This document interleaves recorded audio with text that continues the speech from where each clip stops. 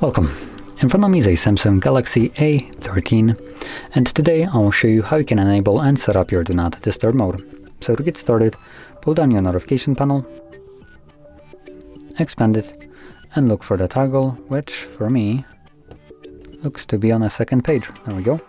So once you locate your toggle, you can either tap on it to immediately turn it on with whatever the default parameters of it are, or you can hold it, and this will take you to the settings where you will be able to customize the settings that are accessible right here. So quickly going into a couple of these, we have just a toggle, we have a schedule, so schedule right here.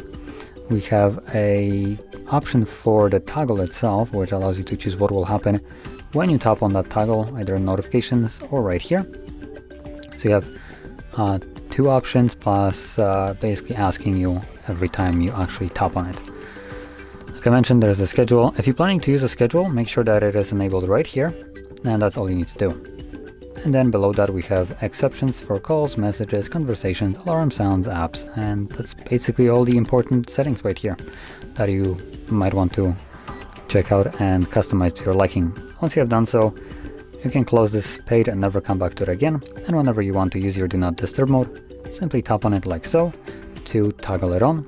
Once you're done with it, you can tap on it again, and this will turn it off. And if you're using a scheduled mode, like I mentioned before, just make sure that it is enabled in the settings, and that's all you will need to do.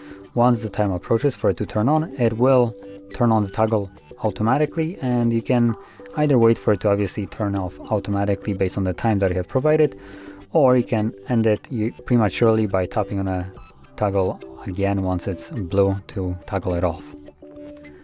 So, that being said, if you found this very helpful, don't forget to hit like, subscribe, and thanks for watching.